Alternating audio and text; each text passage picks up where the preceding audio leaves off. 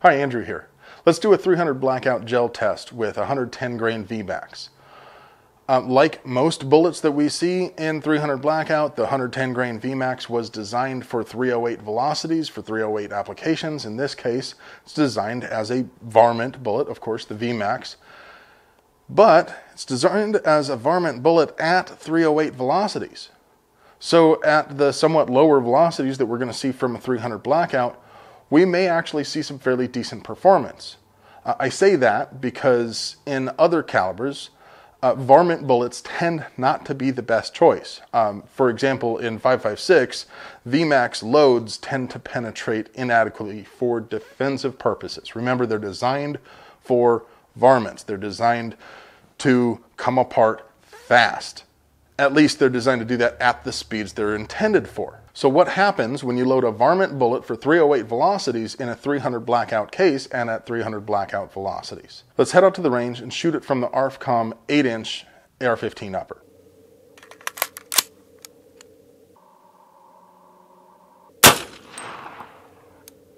.1934.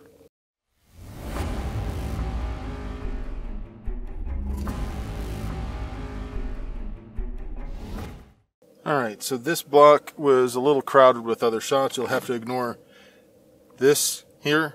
It's from another test, moving that direction. This test is moving this way, and that fragment is not a part of it. The neck, approximately 1 inch. Total penetration, 13.1 inches, with what looks like pretty decent expansion. And I see a couple of fragments along the path, but not nearly as much as I expected from what amount, well, a Varmint bullet. The TSC is about 7 inches by 2.5.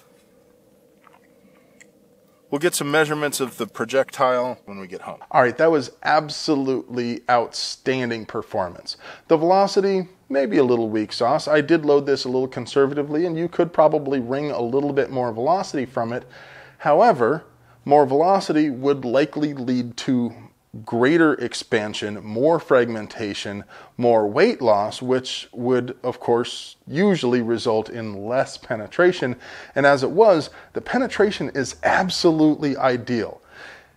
In the context of home defense or short-range, normal civilian defensive use, I don't think I'd want to juice this up any, because I would want to keep the penetration exactly where it's at. It's absolutely ideal. The expansion is big.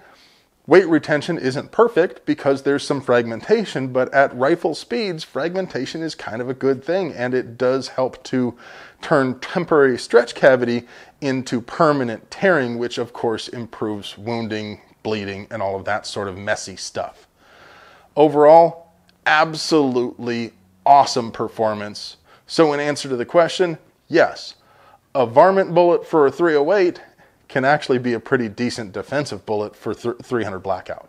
If you disagree with any of my methods or conclusions, if you have any questions, or if you just want to tell me what you'd like to see me test next, definitely leave a comment below. As always, thanks for watching. Have a great day.